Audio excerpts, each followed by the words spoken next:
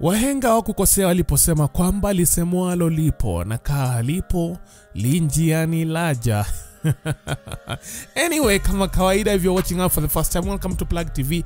This is where we plug you with every trending story. Now what's trending on the internet? Ni story kuhusu mwanamuziki kutoka hapa Kenya anayejulikana kama Juliani na mke wa zamani wa governor wa Machakos anayejulikana kama Lillian Nganga. Na kulingana na kile ambacho Juliani amekiweka siku ya leo kupitia kusaka wa kijamii wa Twitter, ametudhibitishia kwamba hivi sasa yuko kwenye mahusiano ya kimapenzi na Lillian Nganga. Na kupitia kusaka kijamii wa Twitter, Juliani aliandika hiki kuhusu mahusiano yake ya kimapenzi na mwanadada huyu ambaye alikuwa mke wa zamani wa Alfred Mutua. Juliani alisema hivi: asante sana for all who have reached out the past couple of weeks. Mola awazidishie. No need for a statement about the obvious issue. I know you can think for yourselves.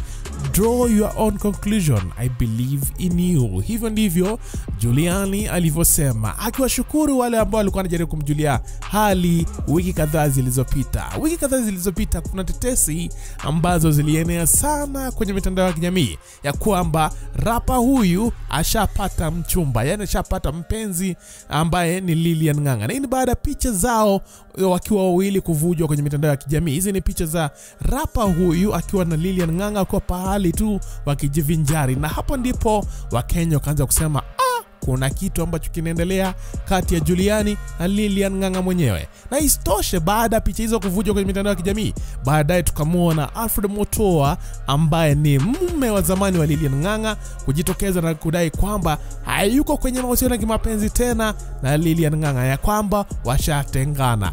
Na hapo ndipo Wakenya wakasema lisemwalo lipo na kaa halipo linjiani laja, ya kwamba kuna uwezekano Juliani yuko kwenye mahusiano ya kimapenzi na Lillian Nganga. Na hivi sasa unamuona Juliani ashasema tuko kwenye mahusiano ya kimapenzi na mwanadada huyu. Kwa hivyo msijaribu kuuliza tena.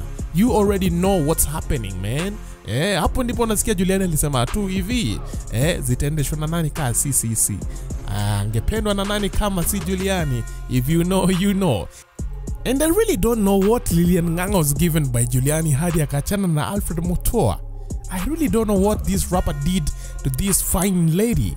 On this side, sisi tumengoja tusikie why did Alfred Mutua break up with Lillian Nganga. Hawakutupatia the exact reason for their breakup. Isitoshe, tumengoja tu tukingoja kwa muda mrefu tujue what happened.